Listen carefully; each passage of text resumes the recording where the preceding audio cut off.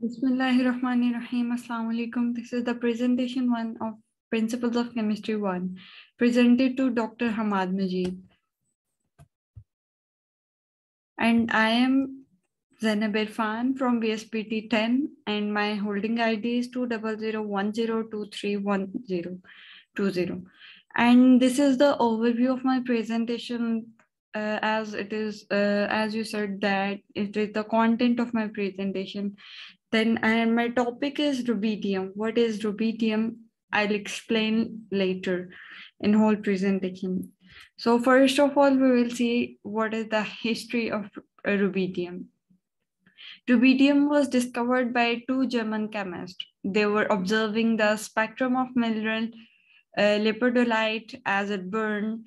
The spectrum of the rubidium show of two dark red lines. The scientists named the newly discovered alkali metal rubidium after the Latin word for deep red. Rubidium was extracted from the surrounding material by electrolysis. And the definition of rubidium, what is rubidium? Rubidium is a very soft, silvery white metal in the alkali metal group. Rubidium metal shares similarities to the potassium metal and the cesium metal in physical appearance, softness, and conductivity. Rubidium cannot be stored under the atmospheric oxygen as a high exothermic reaction, sometimes even resulting in metal catching fire. Rubidium is very first alkali metal in a group to have a density higher than water. So it sinks unlike the metal above in the group. So here is some discussion about rubidium, atomic number, atomic weight, and electronic configuration, how it is dried and its structure and its physical state is solid, and it is strongly basic in nature. And here are some physical and thermal properties of rubidium. Its density, molar volume, melting point, boiling point, critical temperature, and presence of room temperature. So here are some values of the rubidium. And next, atomic and orbital properties of rubidium: atomic number, number of electrons, number of protons, mass number, number of neutrons, shell structure, electronic configuration, valence electron, oxidation number, all are written here. And next, we will discuss about isotopes. How many isotopes of rubidium are? There are 29 isotopes of rubidium, but the naturally occurring are two: rubidium 85 and rubidium 87. Rubidium 85 is very stable in nature and 27.15 abundant in nature. And rubidium 87 is 27.85 abundance in nature, present in nature, and the natural rubidium is very active with sufficient activity to expose photographic film within 110 days. Next, we will see some reactions of rubidium with other elements. First, reaction of rubidium with oxygen. So rubidium, as we discussed before, rubidium is very soft and easily cutable element. The resulting surface is bright and shiny. However, this surface soon tarnish because the reaction with oxygen and moisture from the air. If the rubidium is burned in air, the result is mainly formation of rubidium superoxide. And here is the chemical formula of rubidium superoxide. And second reaction is rubidium reaction with water. Rubidium metal react very rapidly with water to form colorless solution of rubidium hydroxides and hydrogen gas. The resulting solution is basic because of the dissolved hydroxides. The reaction is very exothermic. Reaction is so fast. If the reaction is carried out in the glass vessels, the glass container may be well shattered. This reaction is slower than the cesium, but faster than the potassium. And the chemical formula is written below. And the third reaction we discussed here is reaction of rubidium with acid.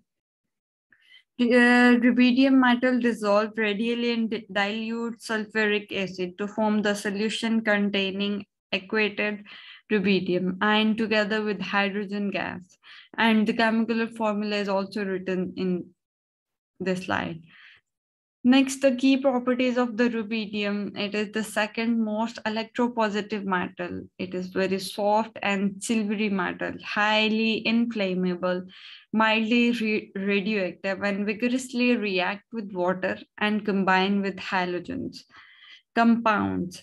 Rubidium chloride is probably the most used compound. It is used in induced living cells to take up DNA. It is also used as a biomarker because in nature it is found only in small quantities in living organisms and when present replaces potassium.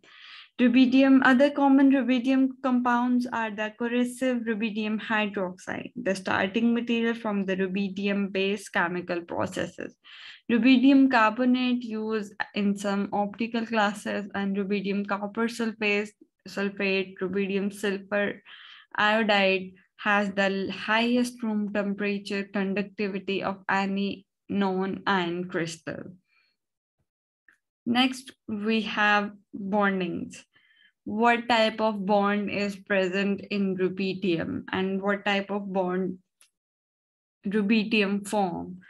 Rubidium form ionic bonding because it has only the one electron in its outermost shell and can easily lose its electron. In fact, rubidium is one of the most electropositive element in a periodic table, meaning that it can easily lose its electron. Ionic bonding occurs when one and another element forms a compound by taking this electron away completely. Next, abundance of rubidium in nature. Here is a graph where all the values are written in this abundance in universe, abundance of rubidium in sun, earth, crust, ocean, humans. And here are some applications of rubidium. Rubidium and its salts have commercial uses. The metal is used in manufacture of photocells, removal of residues, used in glasses, ceramics, fireworks, and in also used in iron engines and also as a getter in vacuum tubes. It also used as a working fluid in a vapor turbine, as a also used in photocell component. Rubidium and also used for the production of superoxides by the burning in oxygen. Now we will discuss what are the sources of rubidium, how we will get rubidium, from where we will get. The element is much more abundant than that was thought several years ago. It is now considered to be the 16th most abundant element in the Earth's crust. And the rubidium occur in many traces up to the 1% to form the oxides. Potassium minerals such as those found in cereulose lakes, California, potassium chloride recovered from the brines, and also contains the element and are commercial sources. Now we will discuss about natural abundance. What is the natural abundance of rubidium? Rubidium occurs in mineral polycite, carnallite, leucites, and lepidolite. It recovered commercially from lepidolite as byproduct in lithium extraction. Potassium minerals and brines also contain rubidium and are another commercial sources. These are the references from where I get my data and make slides. And thank you so much. That's all about my topic.